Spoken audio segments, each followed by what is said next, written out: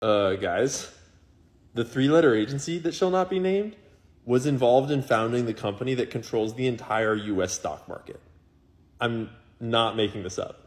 I swear I do not try to involve the three-letter agency in every dig, but they keep showing up in the sketchiest places.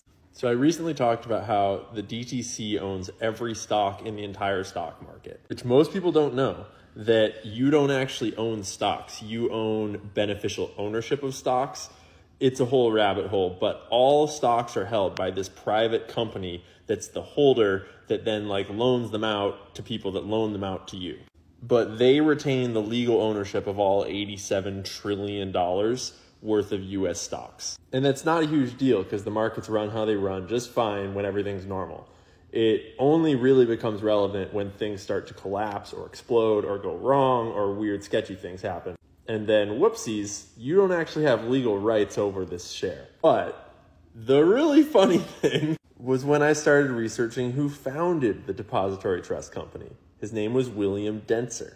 And William Dentzer was a card-carrying agent for the organization for many years. This was prior to him founding the DTC.